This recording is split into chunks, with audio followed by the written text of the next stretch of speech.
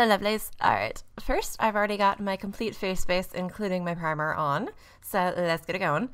I am taking the NYX Primal colors in the shade Hot Red, and I am sweeping that very lightly so it almost looks kind of pinkish all over my lids and underneath my lower lash line and under my general eye area in sort of a over-exaggerated triangle shape.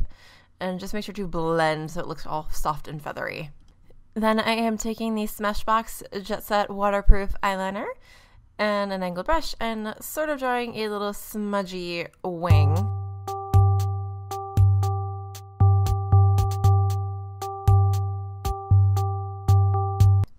And then for my lips, I am taking the Makeup Forever Artist Rouge lipstick. Now I don't know what this color is since they changed their shade name, but the old one was a French word for eggplant. It's just kind of a maroon wine color.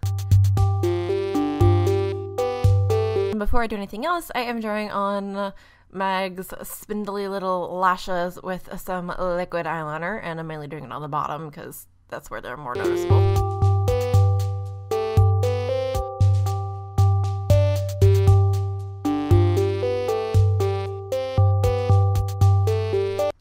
Now I've already got my wig on because it's gonna get a little messy, and if you wanted to stop at just the glam part, you could stop here, but y'all know I can do that. Now for the bleeding eye part, I am going to just take some red gel food coloring and very, very, very gently sort of scoot that underneath my lower lash line and let it drip down my face. Try not to get this in your eye. It is food safe, but it'll just kind of mess up your life. Just be careful.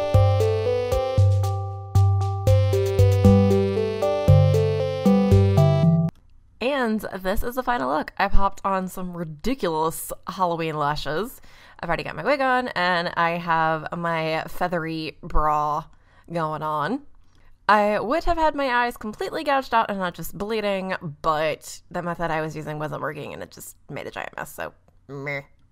But I'll have links in the description below. I love you guys dearly, and I'll see you next time. But before I go, I want to say happy Halloween. Thank you guys so much for sticking with me with this large series. I hope you guys have an amazing Halloween. Stay safe and have fun. Bye!